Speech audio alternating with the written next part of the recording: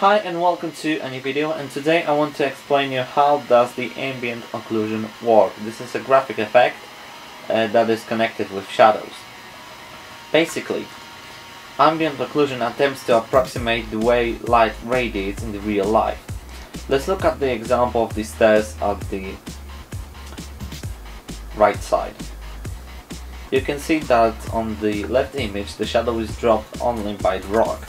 Normally on the edge of the stairs should be a shadow, because the rock drops the shadow and the stairs are dropping the shadow also.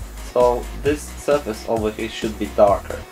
You can see with the ambient occlusion on we have exactly that effect. The edges of the stairs are more darker. Also look at the house.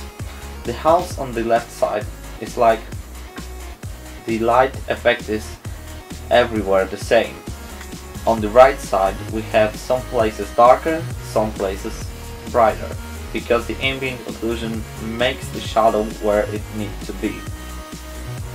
So let's look now at the benchmark, so we will see more differences.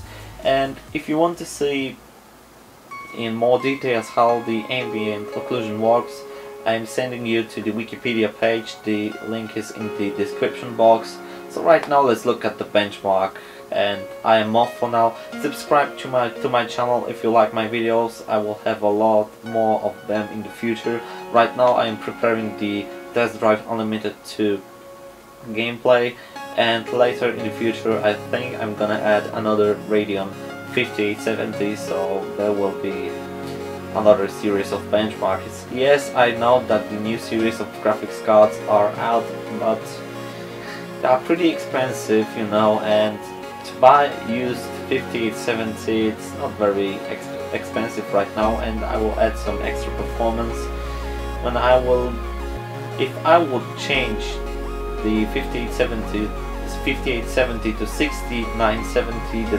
performance difference will not be so high as adding another Radeon 5870. So enjoy the benchmark, and I'm off for now. Thank you for watching this video.